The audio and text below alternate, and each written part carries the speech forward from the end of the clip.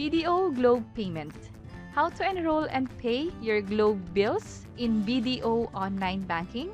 And you can also enroll and pay smart postpaid bills, Sun Cellular, or other telecom bills through BDO Online Banking. And kung bago ka sa channel na to and gusto mo pa ng mga tutorial videos na katulad nito, please click the subscribe button. So gagawin natin ngayon yung Globe BDO Online Payment.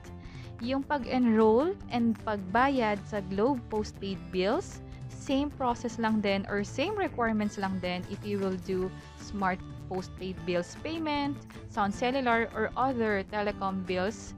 We can pay it through BDO Online Banking, which is also the same when doing bills payment through BDO Mobile Banking. So, nandito ako sa computer ko and pumunta na ako sa website ng BDO. So, that's online.bdo.com.ph. And since magbabayad ako ng bills through BDO Online Banking, mag-login na ako dito.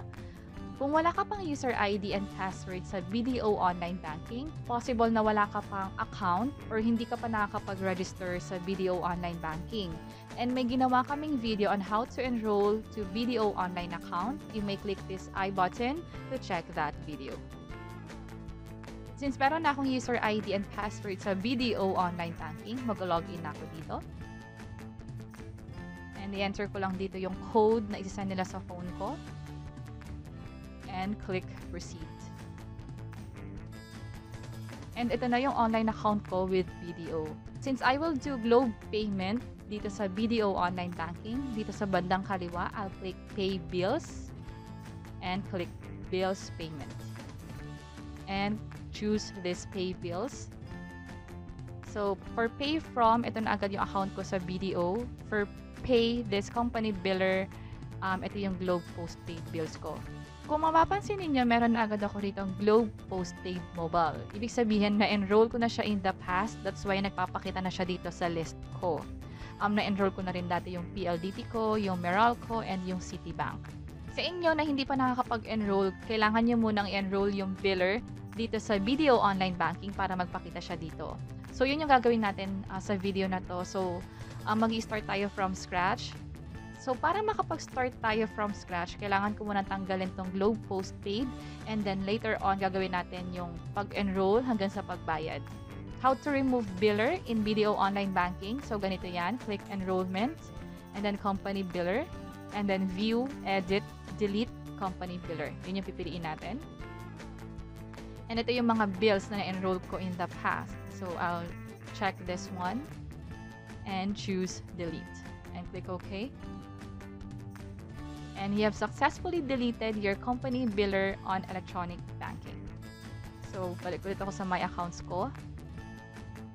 So, at this moment, mag-i-start na tayo from the very beginning. For the first timers na magbabayad pa lang sa BDO Online Banking ng Globe bills nila or Smart bills or Sun Cellular bills, ganito yung process niya. Step 1, you need to enroll the biller first, which is yung gagawin natin later on. And then step 2, after mo ma-enroll yung biller, every month, magbabayad ka na lang ng bills sa kanya. So, yung enrollment, gagawin lang siya once. And then, yung pagbayad ng bills, pwede mo na siyang gawin ng paulit-ulit kahit hindi mo na siya i-enroll kasi na-enroll mo na siya before. And for step 1, how to enroll Globe Postpaid bills in BDO Online Banking, ganito siya gawin. I'll choose Enrollment and then Company Biller and choose Enroll. And then for company or biller name, hanapin ko dito yung Globe Postpaid Bills. Ito siya. Ang requirement dito is yung subscriber number. Ito yung account number na meron tayo sa Globe Postpaid Bills natin. For subscriber name, ito yung owner ng bill na yon. And for preferred nickname, any nickname will do. Basta mag-remind ko sa'yo kung anong klaseng biller yung in-enroll mo. For Smart and Sun, ganito naman siya.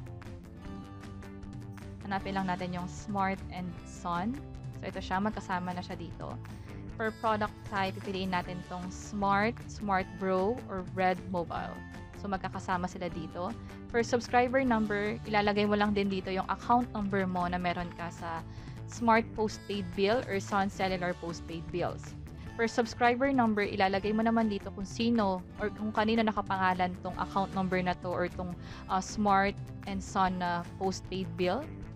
And for preferred nickname, any nickname will do. Like, pwede mong ilagay na Lulu, Smart, Bill. So, pwedeng ganyan.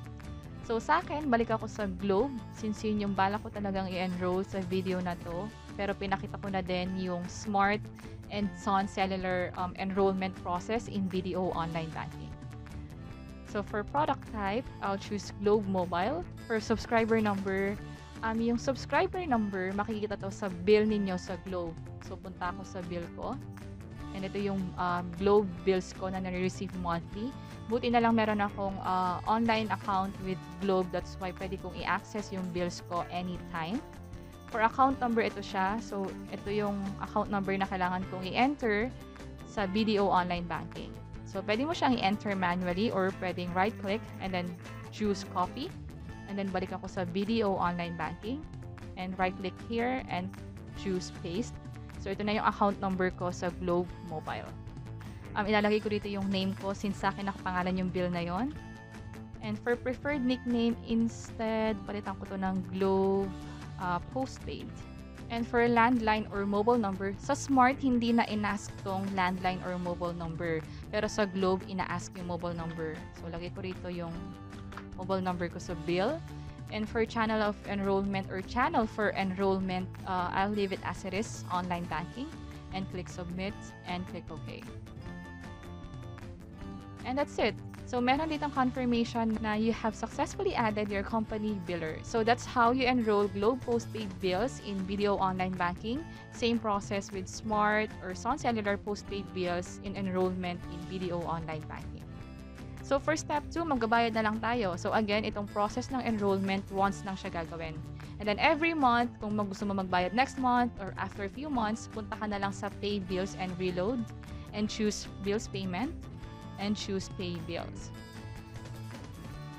And for Pay From, dito yung account number ko sa BDO. For Company Biller, I'll choose Globe Postpaid Mobile, yung kaka-enroll ko lang kanina. And then for the amount, balik ako sa bill ko. Ito yung plan ko, $599. Pero napasobra kasi yung bayad ko last month. That's why $499 lang yung bill ko today. So, balik ako sa BDO. And yun yung i-enter ko dito.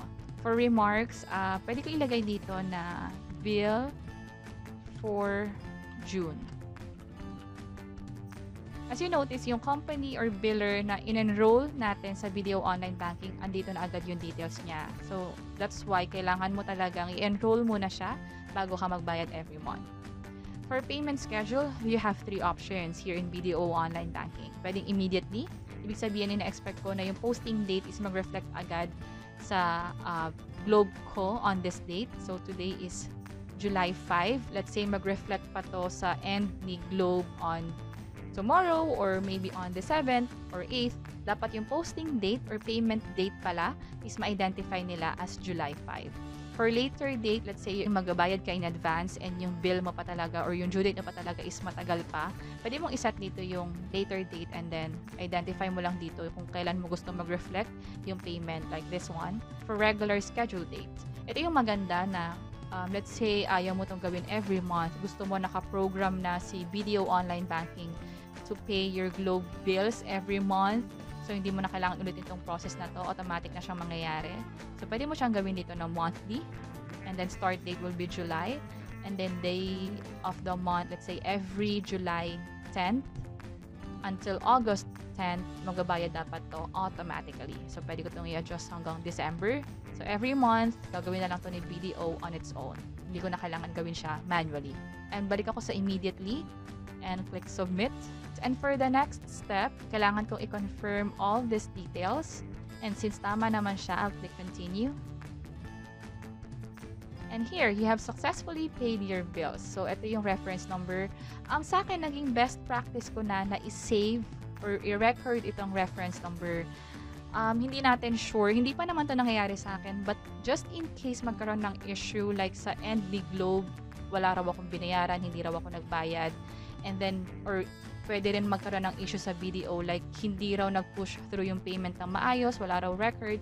At least I can say na nagbayad ako ng Globe bills ko through BDO Online Banking, and here's the reference number as proof nung transaction na ginawa ko online.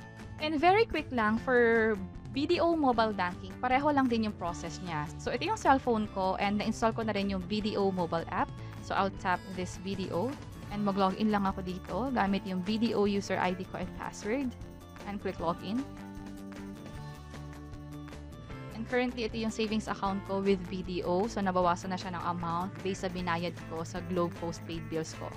And kung itatap ko tong pay bills, for pay bills, piliin ko lang din yung in-enroll ko kanina. So, company biller, I'll choose this Globe postpaid bills. So, kung ano yung in-enroll ko gamit yung computer ko, nag-reflect din siya sa mobile app ko or sa cellphone ko.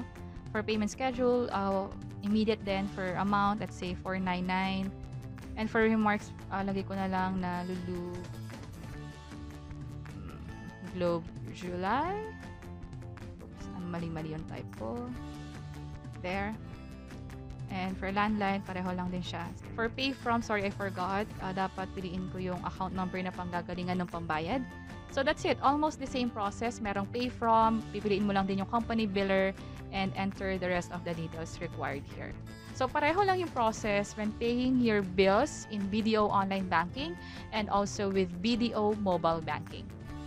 And sana nakatulong tong video na to. Please let us know by clicking the like button. And kung may naisip pa kayong ibang videos or topic na pwede namin ituro online like how to reset your password, paano mag-register sa ganito, please let us know by providing a comment below. And here are other tutorial videos na tingin namin pwede pang makatulong sa inyo. You may also check this. And this is Lou from Invest Library. Until next time, bye-bye!